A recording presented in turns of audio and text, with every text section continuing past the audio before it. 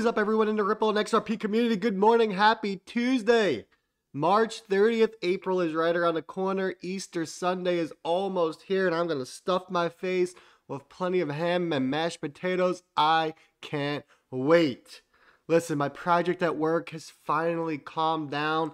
It came to an end last week on Friday about 7 o'clock at night. I was working 12, 13, 14, 15-hour days, weekends included. I finally feel rested. I can finally breathe. I got my gym schedule back.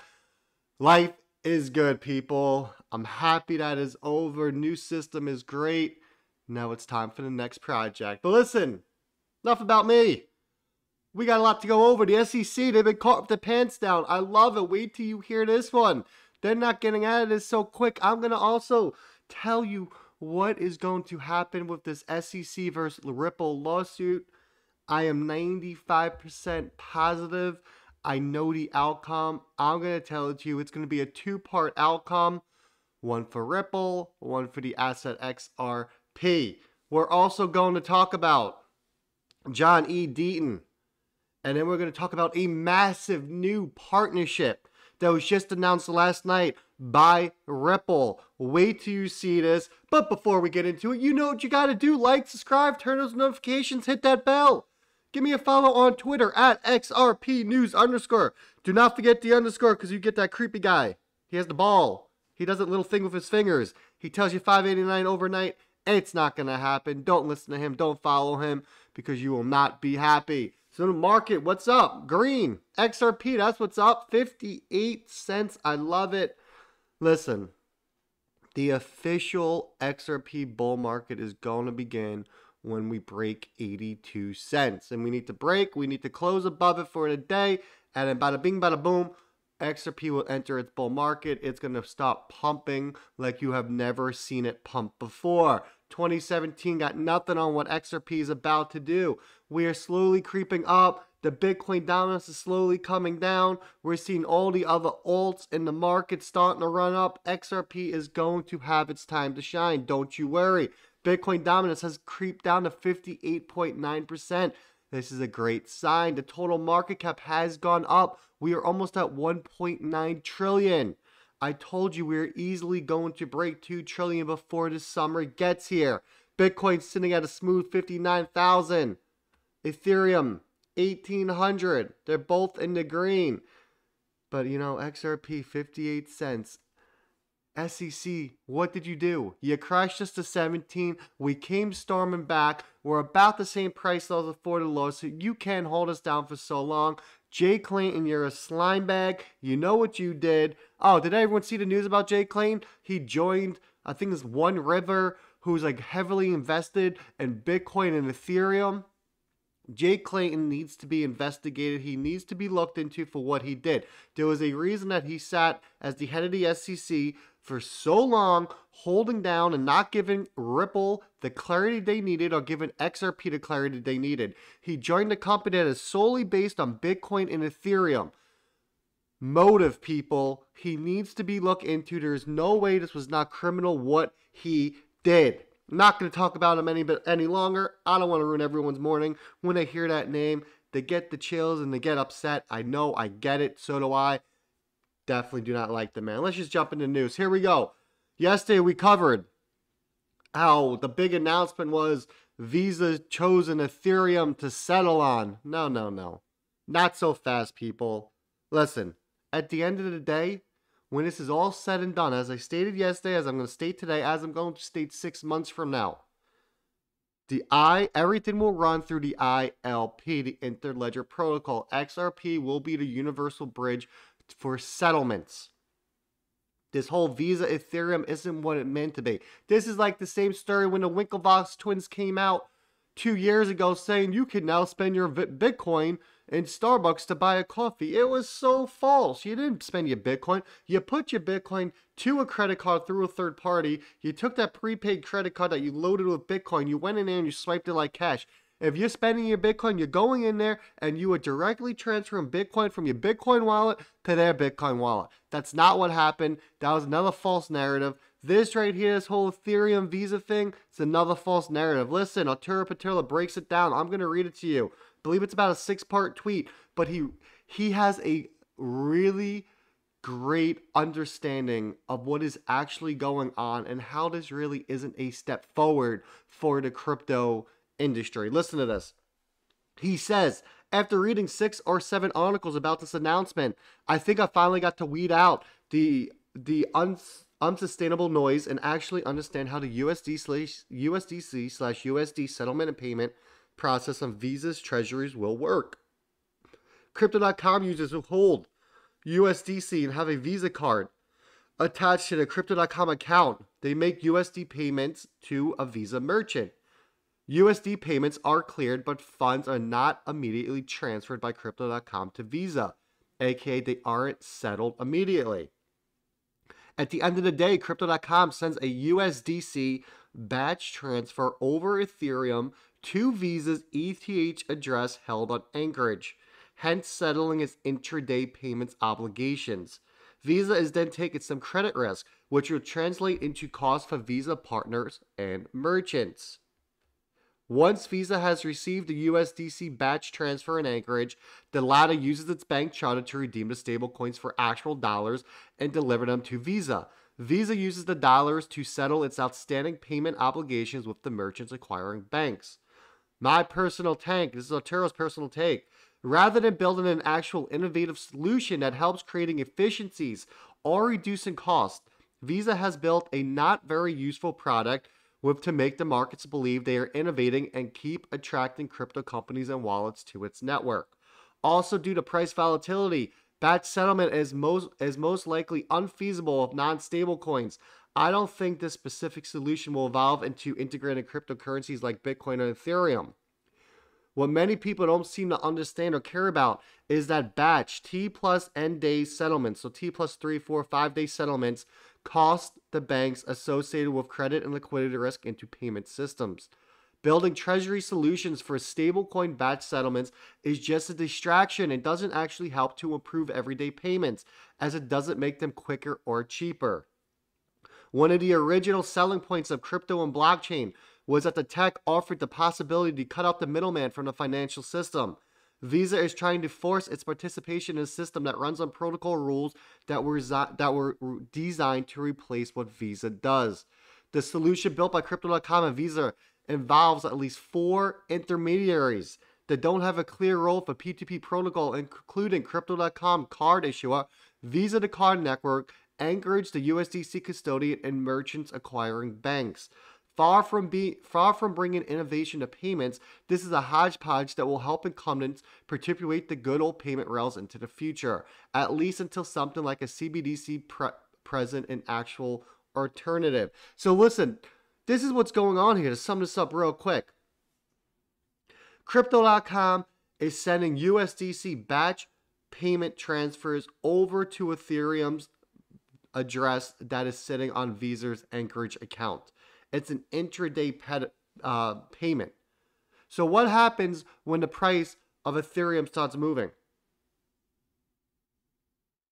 Well, they got to take on the risk of that now, don't they? When a Visa decided, because they already partnered with how many different Ripple partners, if they decided to use XRP and to build upon the XRP ledger or to build upon the interledger protocol, XRP could be settling those payments right on the spot. There would be no price fluctuations. There would be nothing. There would be no batch payments being sent. You make a payment, it goes through XRP, it shoots out the currency you need, it's done. Instead, you're sending batch payments once a day.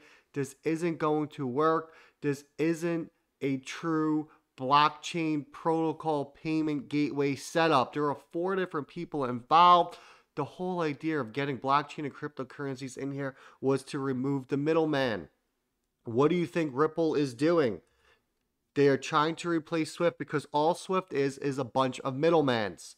I sent it to Bank A, but Bank A doesn't have my currency, so Bank A got to go to Bank B, but if Bank B doesn't have it either, Bank B got to go to Bank C. Bank C comes all the way back to Bank B, who gives it back to Bank A. There are fees along that whole ways. Well, using Ripple or RippleNet, Bank A goes from their public blockchain network to the public network to settle and move the money through XRP back out to the currency of choice, back to the private network. All transactions are kept private. XRP is bridged. There is no need to get Bank A, Bank B, Bank C, Bank D involved. Visa is going to learn the hard way, but I also believe Visa is just doing this for the time being to say that they were first to the game. I firmly believe that they are building out a better solution on top of the RippleNet platform, the RippleNet protocol, or the Interledger protocol. That is why they teamed out with MoneyGram, and they teamed out with Currency Cloud, and they got into a bidding war with Earthport. Think about it. There is a reason for everything. Now from a man, Lord Lionel, give him a follow. Lionel, 462945550. That is not his phone number. Do not call it. I tried calling it. Nothing pretty happens after it.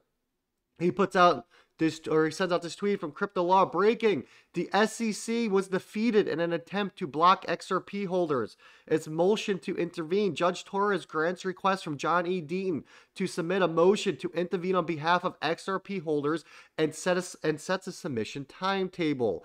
Read the judge's orders here. Number 1, the proposed interveners.